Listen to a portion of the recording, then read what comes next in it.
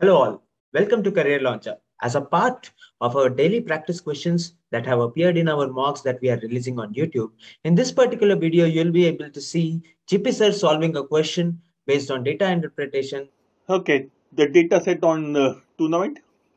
The following table gives the position of 4 teams at the end of round robin stage in a hockey tournament.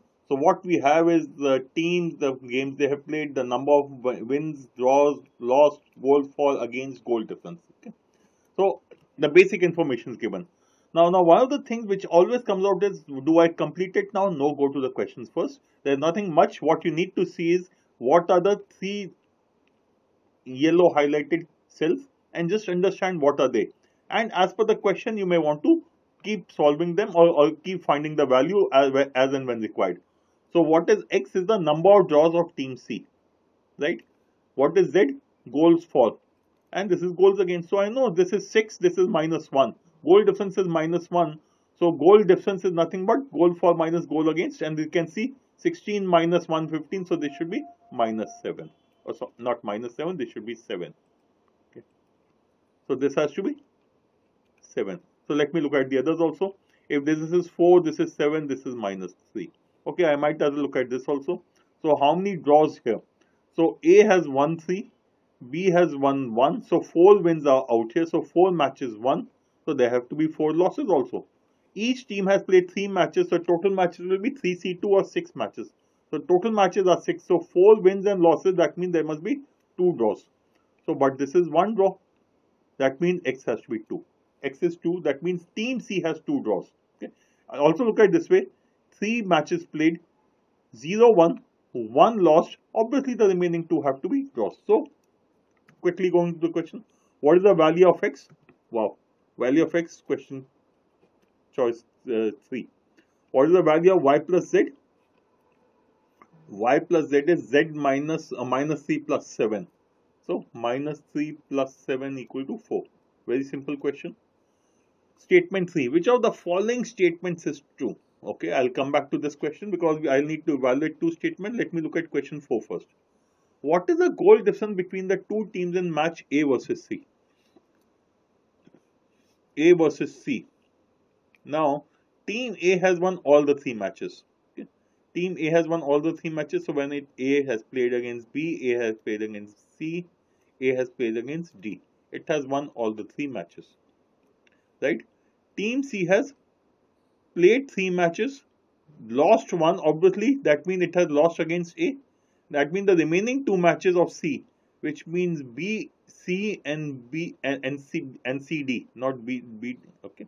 That means the remaining 2 matches of team C, which is against B and against D, which means both have been drawn matches. These are draws. Okay. These are draw matches. Now what does it say? What is the goal difference between the 2 teams in the match A versus C? Now let's go back to this team C. Team C has a goal difference of -11. If the matches are drawn, that means for the drawn matches, the goal difference should be 0. That means the equal number of goals scored and equal number of goals conceded.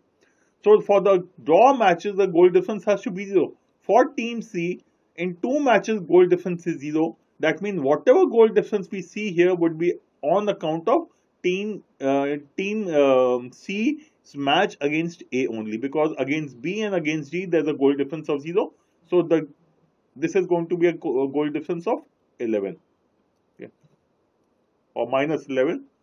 Okay, in the match A versus C, the goal difference will be 11. Which of the following statements is true? Okay, B won the match against C. Now we just found out that B has drawn the match against C. So statement 1 is definitely incorrect. If statement 1 is incorrect, that means this cannot be the answer, this cannot be the answer, and there will be this or this. In one of D's laws, the opponent scored 2 goals more than D. Okay, let's look at team D now. What are the matches of team D? Okay, team D has 2 losses. It has lost 1 against definitely A.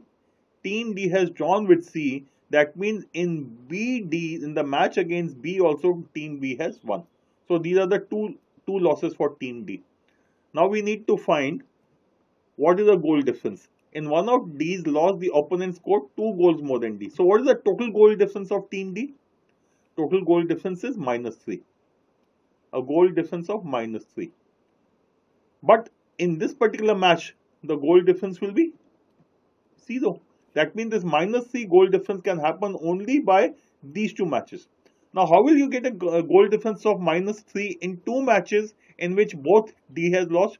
That means the opponent has scored more goals than more goals than D. Sorry, A has scored more goals than D, and B has scored more goals than D.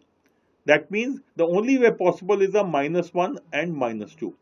Whether it is -1 in this match or this match, I don't know. But out of the two matches, in one of the match, the goal difference would be -1. In the other match, the goal difference will be -2. So the statement says in one of these loss, the opponent scored two goals more than D. Yes, this statement is correct. So the answer should be choice 2.